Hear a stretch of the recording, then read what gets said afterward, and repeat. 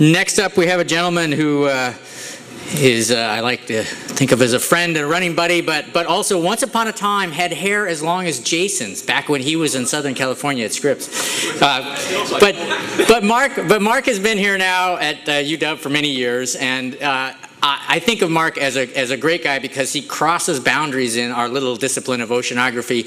He can claim to be a true chemical oceanographer and a physical oceanographer because he can connect the contents of your old refrigerators to global ocean circulation. Totally. Oh, so how does this work? Well, thanks for inviting me to give a talk. Let's see, here's a lighter. So you're probably wondering how this all ties together. Rick gave me this title, so I'm going to run with it, try and explain my research. It all ties together through the chlorofluorocarbons, so named because there's a carbon and a couple of fluorines and a couple of chlorines attached to it. These two compounds, specifically Freon 12 and Freon 11, are man-made and were trademarked by DuPont in the late 1920s because they made excellent refrigerants. They had low boiling point, they were non-toxic, non-reactive, non-corrosive, and they replaced things such as ammonium, which were really nasty to work with in refrigeration units. These properties that they were non-toxic, non-reactive, and non-corrosive, people said, wow, they're cheap to make too, so there's lots of other uses. And by the time we get to the 1970s, the major use was as propellants. How many people remember spray-on deodorants and things like that? So, and refrigeration was sort of a quarter of the percentage of the production. And they were also used for blowing bubbles into foam, into styrofoam and closed cell building insulation foam. And that was fine. People thought these guys were inert. In the 70s, there were the first global measurements in the atmosphere. And it was found that they were found globe to globe throughout the lower through the lower atmosphere.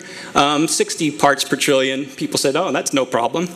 But then there were couple researchers at UC Irvine, Molina and Rowland, who subsequently won a Nobel Prize for their work, who recognized that that meant that the CFCs could get up into the stratosphere. And when they get up there, the ultraviolet radiation can pull off a chlorine, which then can attack the ozone. This is the normal, where oxygen 2 combines and forms oxygen 3, which is ozone. Over here, this chlorine gets out and it breaks the ozone. Now this is bad because the ozone layer in the stratosphere protects us from ultraviolet radiation and death to cells and mutations and all kinds of raises the risk of skin cancer. And so being infinitely wise, we said, we'll stop using them as propellants. Until the 1980s, when people said, oh, look, there's an ozone hole developing around Antarctica, and it's growing in extent, it's growing in duration, and it's getting thinner.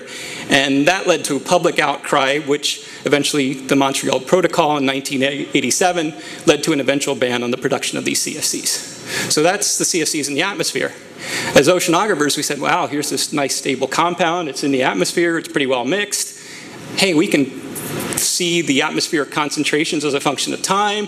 The red and the green are CFC 11 and CFC 12. This is concentration in parts per trillion. This is time. You can see nice exponential increase. There's this little blip when we started not using them as propellants, but they're pretty long-lived and they kept increasing the atmosphere. So we recognize that the CFCs are gas. They're going to enter the surface ocean through gas exchange, and their surface concentrations are going to be proportional to their concentrations in their atmosphere as a function of time. There's a little bit of solubility things, and once water leaves the surface, it's going to take with it a record of the CFCs at the surface at that time. And once they're conserved, nothing destroys them or creates them in the deep ocean. And the other thing that made these useful is we can routinely measure them in small volumes of samples at sea with a very low detection limit.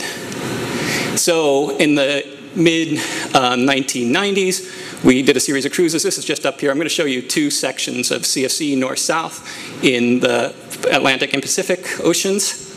In this, we've got depth, distance. North is over here. Antarctica is over here. And you can see generally red and pink are high and green is low. You can see the bulk of the Pacific Ocean has no CFCs. CFCs have mixed down from the surface to about 1,000 meters in the 40 or 50 years from their introduction to this time of the measurements. The other thing is when you get down near Antarctica, where water gets cold enough to sink and flow to the bottom, it's actually bringing CFCs down to great depths.